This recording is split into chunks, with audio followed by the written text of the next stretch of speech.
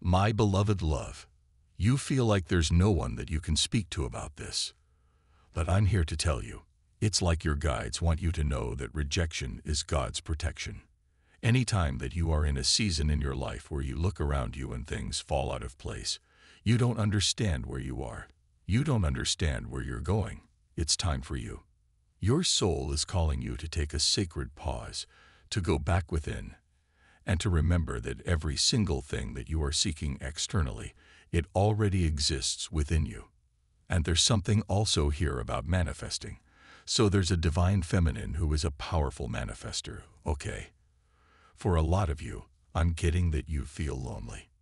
When you look around at your life, it's almost as if your guides want to kind of take you down a timeline to where you were maybe a year ago, 5 years ago, 10 years ago, for you to really take a sacred pause, and for you to look at every single thing that you co-created with the Most High.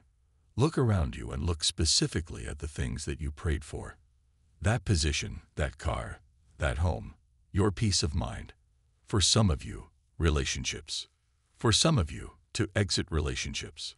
This could manifest in many, many different ways here. It's almost as if your guides want you to realize that you are never alone in this journey, and that also this journey, this walk, this sacred walk, this call is not for the faint of heart. But you were chosen, divine feminine, because you have the capacity. And there are going to be moments on your journey where you feel extremely overwhelmed with emotion. You have a lot of questions. You're trying to figure out what's going on here. You feel like you don't have the support. And that's very, very.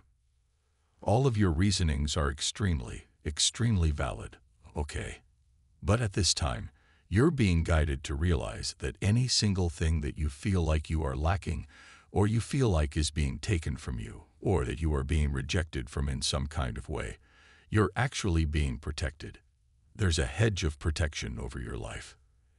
Any time that you are called to do something, for some of you, your souls literally.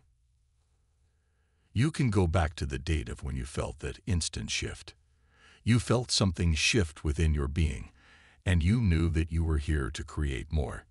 That takes an insane amount of courage to answer that call. It takes an insane amount of courage to look around you and to understand that although where you are right now, although these people, places, and things have served you, they have poured into you, they have helped mold you, they have taught you about yourself. They've taught you valuable lessons. You know deep down on the inside of you, this has nothing to do with anyone else. You know that you are here for something more. And you will know that because your soul will always guide you. You will always feel those internal nudges. And for some of you, that call has gotten so loud that you cannot ignore it, and you begin on your journey. From divine muscular. Type yes if you believe.